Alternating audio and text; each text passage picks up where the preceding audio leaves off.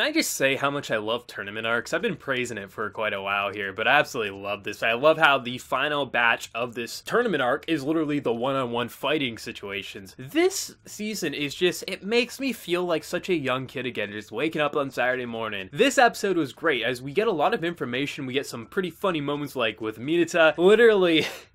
This guy is a pervy scumlord, but I have to give him credit. He's slowly rising to be one of my favorite characters. Literally telling the girls, hey, I don't know if you just forgot, but you're supposed to be changing into the cheerleader uniforms, as he points to people in cheerleader uniforms. And they're just like, wait, what are you saying? He's like, well, you don't have to believe me. I just don't want you guys to get in trouble. To then them just being like, crush me like, why did I fall for his plans again? That guy's the ultimate scumlord. I absolutely love how he just does anything for a bit of a peep at a girl's body. But there's a couple of things that I really like with this episode, minus just the awesome scumminess of Mirza, is the fact that Todoroki pretty much says, or just calls out Deku saying, your power is very similar to All Might. How do you have some sort of relation? Because he witnesses All Might's power firsthand, and the ability that Deku used against him last week, it felt very similar, so he's saying, like, what relation do you have with him? Pretty much like putting Deku on the spot of not knowing what to do, but then when you pan away, you actually see Bakugo in the background listening in, so he also probably heard much of that whole All Might conversation, which probably will play a factor in the near future. But I absolutely love just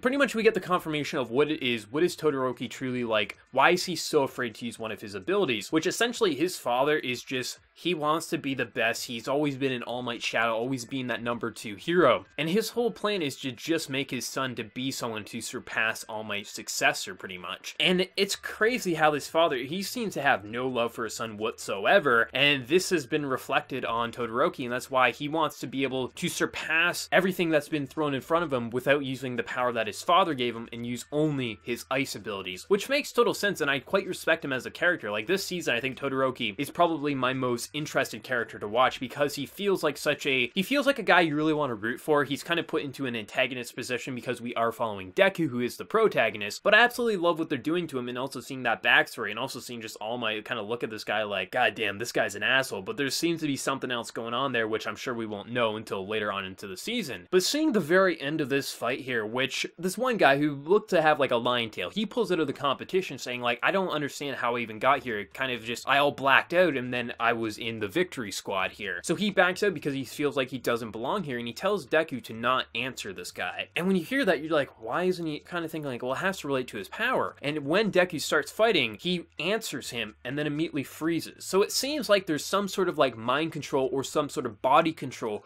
going on with his powers, and it seems to only activate when someone responds to a question that this guy poses. Now, I would assume Deku's going to get out of this situation, but it's not going to be easy, but it's very interesting to see such an OP power at the very start of the final part of this tournament arc, and I'm going to be interested to see what they ultimately pull with this and how Deku could overcome it, or maybe he won't overcome it. But I think my favorite part of the episode is just learning the full circleness of Todoroki, because it's been layered, like, he doesn't want to use his fire abilities, why is he like so against his father, and to finally understand why he is so against his father, it makes total sense, and I would be doing the same thing if I was in his shoes. I think this season is doing brilliant because it's not just being a tournament arc, it's also giving a lot of characterization to some of these side characters. With season 1, it was mainly just a Deku kind of like story as well as All Might, so I love having like, it's still very focused on Deku and his growing, and the fact that he can only use about 5% of All Might's power now, which actually is fairly good. Like, he used to only be able to do 0% or 100%. So the fact that he's able to use at least 5%, and 5% is very powerful, mind you. It's great to see his growth, but also see the growth and just characterization of some of the other side characters, and I'm really excited to see how long this kind of tournament arc's gonna last. And I have a question for the manga readers, because we are in kind of the battle stage of this. Is this going to take up the rest of the first core, like episode 12 or 13, or is this actually gonna last longer or shorter? I don't want any spoilers, like specifics on this arc, but how long do you think it's gonna take to finish this final part of the tournament arc, and is it probably gonna finish around the first core before it leads into the next arc? I'd be really interested to hear like how long I should expect to watch this tournament arc for before it ends. But I really did enjoy this episode. There was that comedy, there was that characterization, but then there was also that badassness